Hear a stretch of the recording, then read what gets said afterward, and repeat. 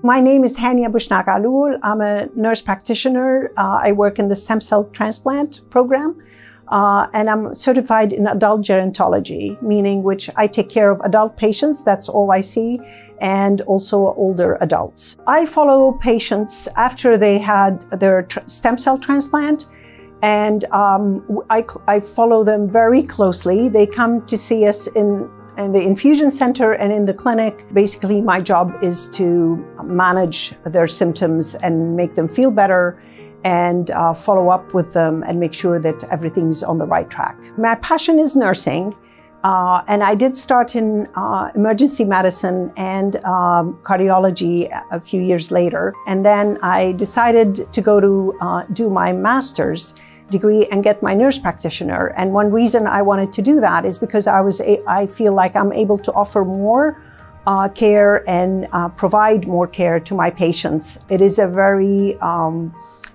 tough period that they go through, and we just want to make sure that we are there with them along the way. You want to do everything possible to help them and give them hope. And so that was one reason why I went into this program. I've been at UVA for over 22 years now, and UVA is a great place. It has excellent medical care and nursing care. It's an educational institution which really keeps one on their toes, and you need to be aware of what's happening around you, and you need to be well educated to be able to take care of these patients. There's no question about UVA's ability to deliver excellent care.